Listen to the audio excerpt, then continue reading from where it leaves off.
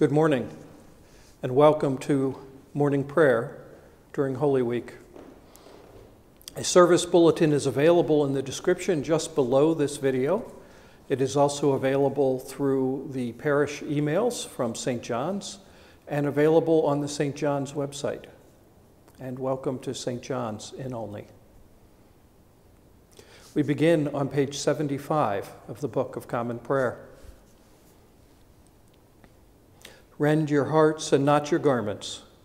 Return to the Lord your God, for he is gracious and merciful, slow to anger and abounding in steadfast love, and repents of evil.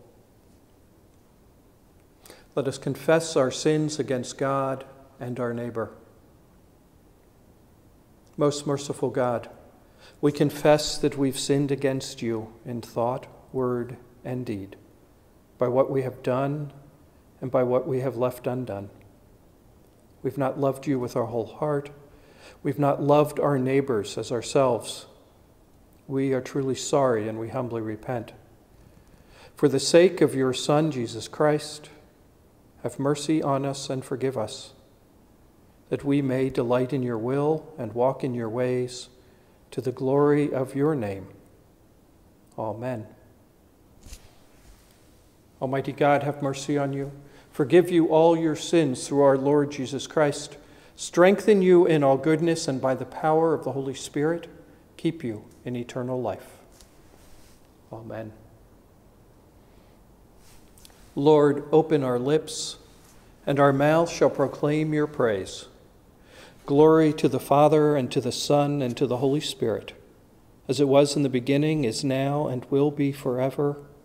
Amen. The Lord is full of compassion and mercy. Come, let us adore him. We continue with the Venite.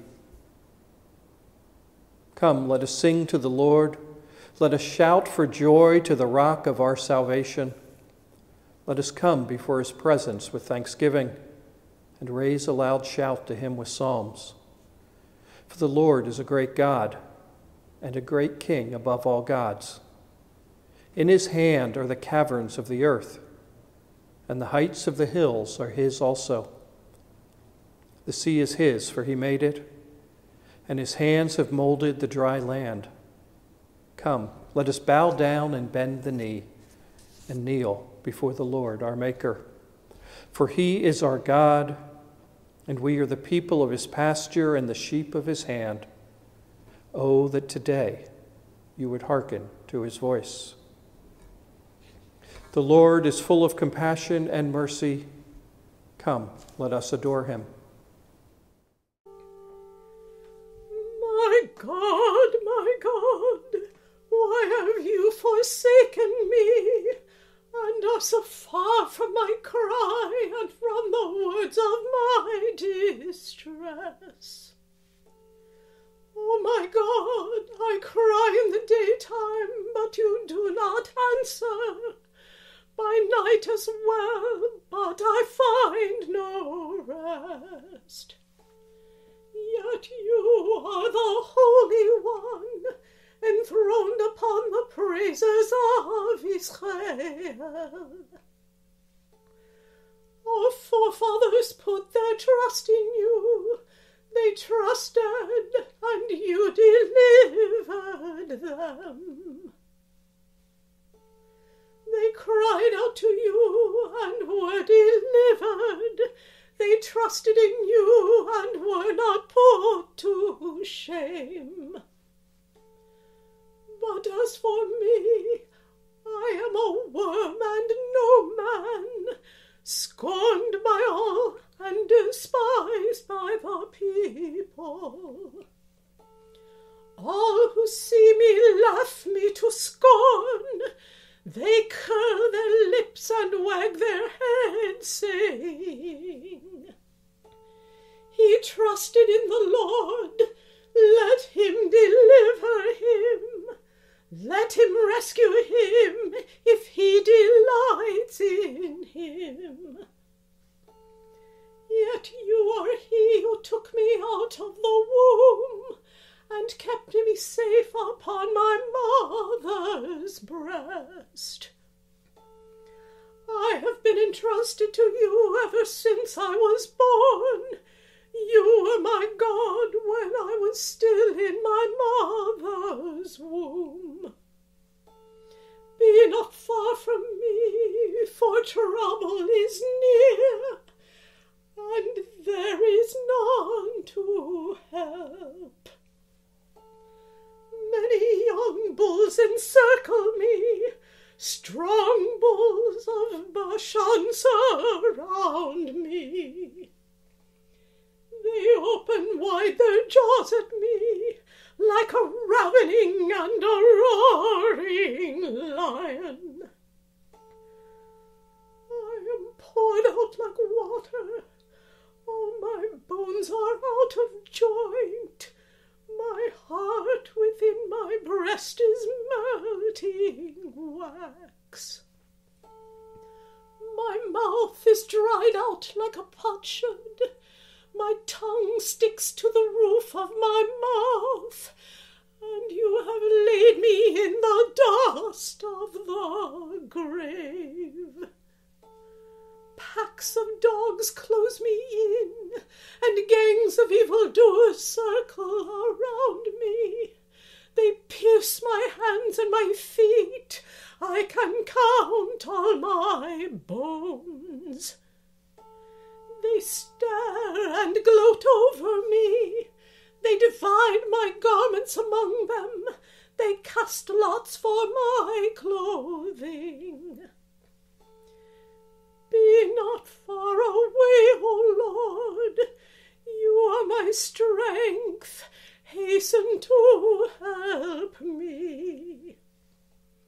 Save me from the sword, my life from the power of the dog. Save me from the lion's mouth, my wretched body from the horns of wild bulls. I will declare your name to my brethren. In the midst of the congregation I will praise you. We continue with Canticle 14. O Lord and ruler of the hosts of heaven, God of Abraham, Isaac, and Jacob, and of all their righteous offspring, you made the heavens and the earth with all their vast array. All things quake with fear at your presence. They tremble because of your power. But your merciful promise is beyond all measure. It surpasses all that our minds can fathom. O Lord, you are full of compassion, long-suffering and abounding in mercy. You hold back your hand. You do not punish as we deserve. In your great goodness, Lord, you have promised forgiveness to sinners, that they may repent of their sin and be saved. And now, O Lord, I bend the knee of my heart and make my appeal, sure of your gracious goodness. I have sinned, O Lord, I have sinned, and I know my wickedness only too well. Therefore I make this prayer to you. Forgive me, Lord, forgive me. Do not let me perish in my sin, nor condemn me to the depths of the earth. For you, O Lord, are the God of those who repent, and in me you will show forth your goodness. Unworthy as I am, you will save me, in accordance with your great mercy, and I will praise you without ceasing all the days of my life. For all the powers of heaven sing your praises, and yours is the glory to ages of ages. Amen. Glory to the Father, and to the Son, and to the Holy Spirit, as it was in the beginning, is now, and will be forever. Amen.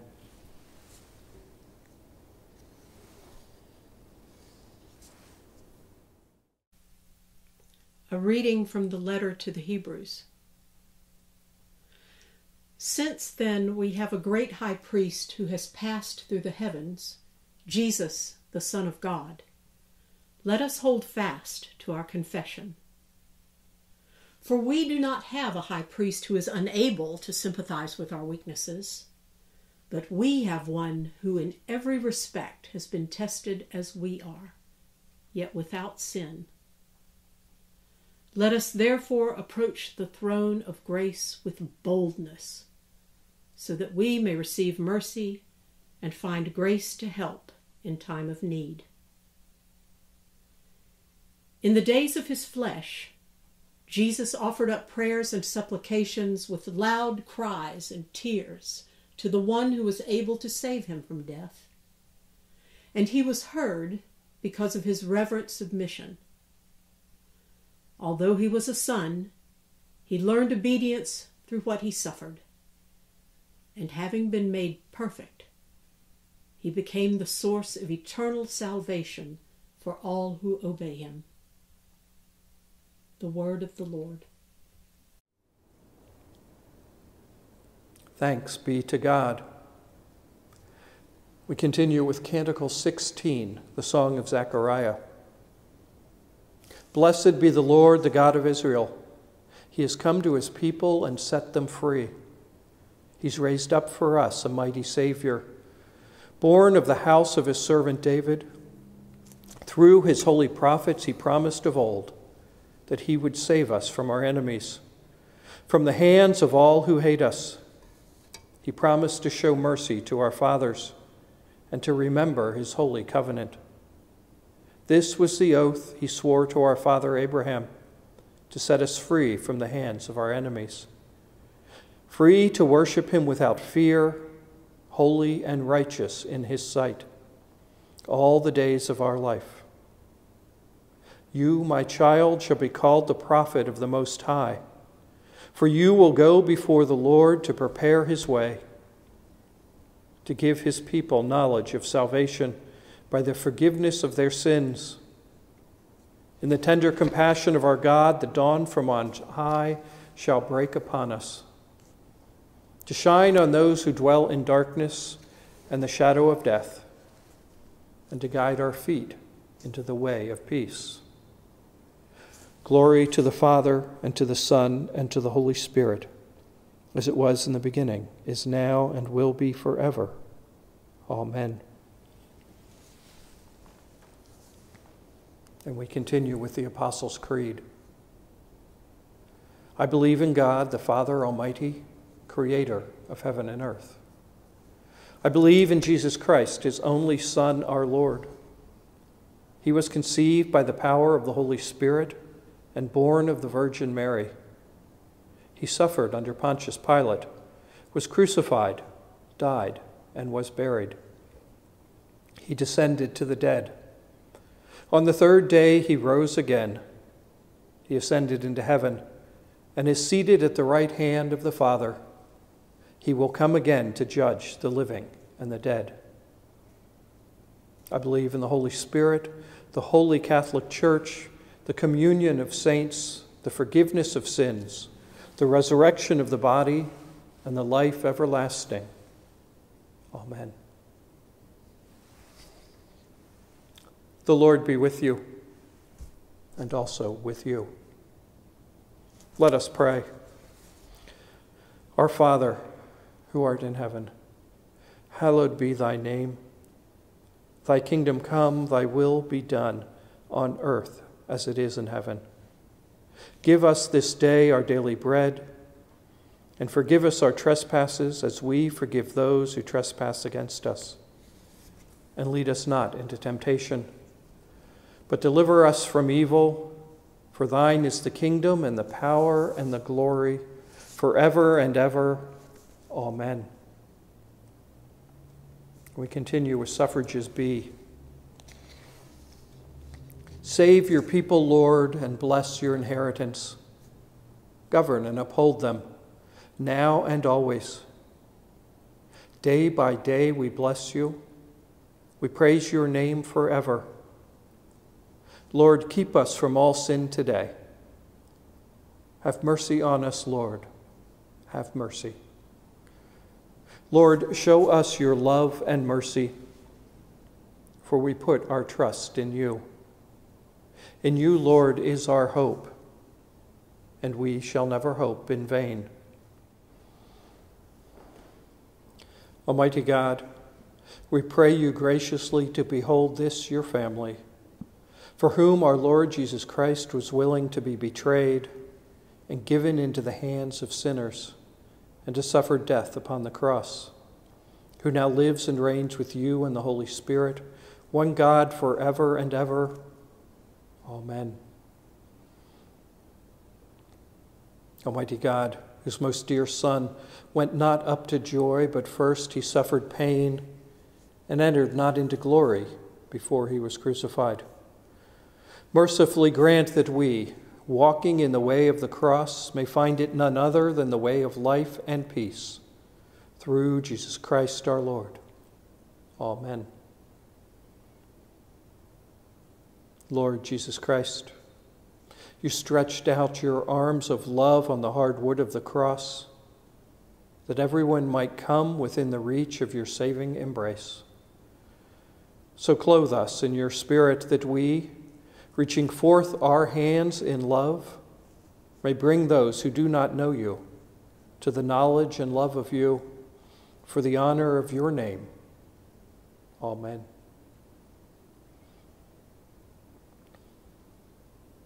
At this time, you may offer prayers for those who are on your hearts and on your minds.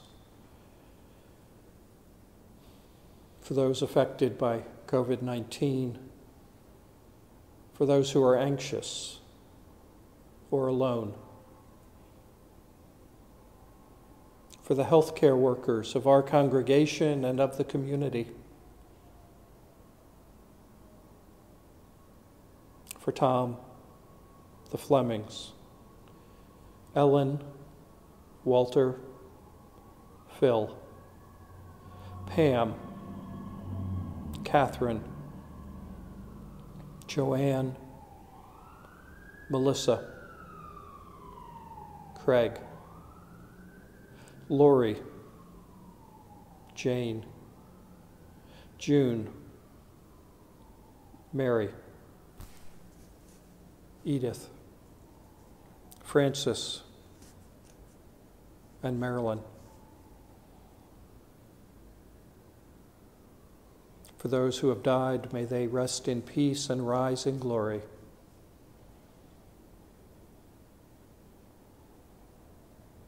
Almighty God, you've given us grace at this time with one accord to make our common supplication to you.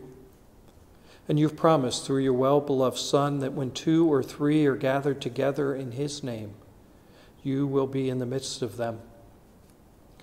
Fulfill now, O Lord, our desires and petitions as may be best for us, granting us in this world knowledge of your truth, and in the age to come, life everlasting. Amen. Let us bless the Lord. Thanks be to God.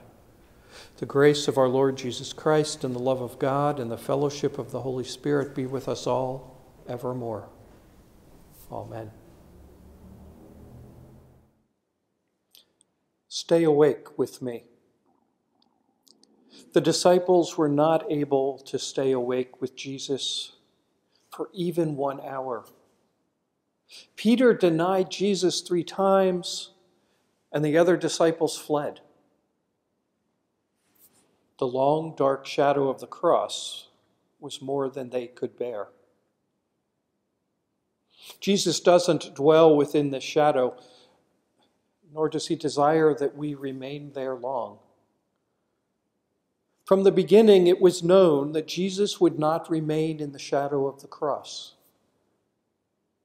The opening words of John's Gospel make this clear to us. In the beginning was the Word, and the Word was with God, and the Word was God. He was in the beginning with God. All things came into being through him, and without him not one thing came into being. What has come into being in him was life, and the life was the light of all people. The light shines in the darkness, and the darkness did not overcome it. From the beginning, this day was planned so that the light would overcome the darkness. The long shadow of the cross was only temporary. The light of the resurrection is eternal. The shadow of the cross is temporary for Jesus and for us. To be sure, we must pass through the shadow.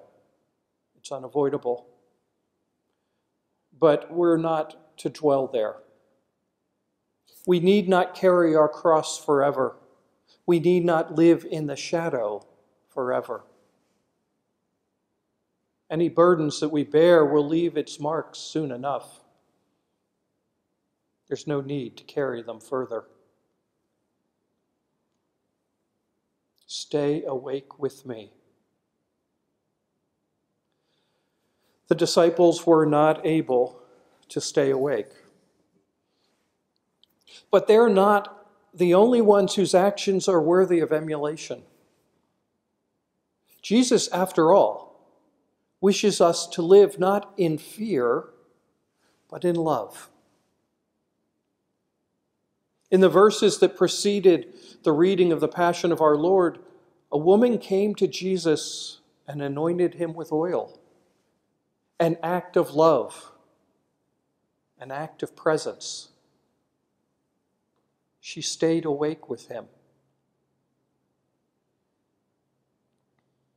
We know the story well, and tomorrow we hear the verses that follow.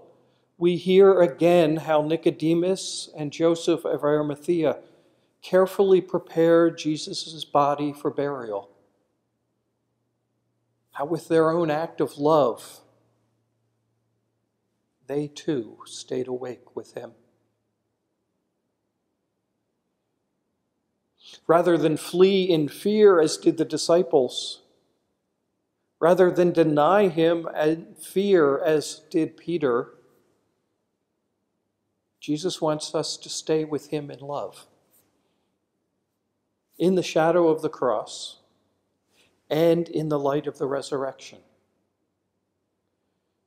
Jesus wants us to be present with him and to love him. This invitation comes as we bear the burdens of a pandemic and the burden of isolation.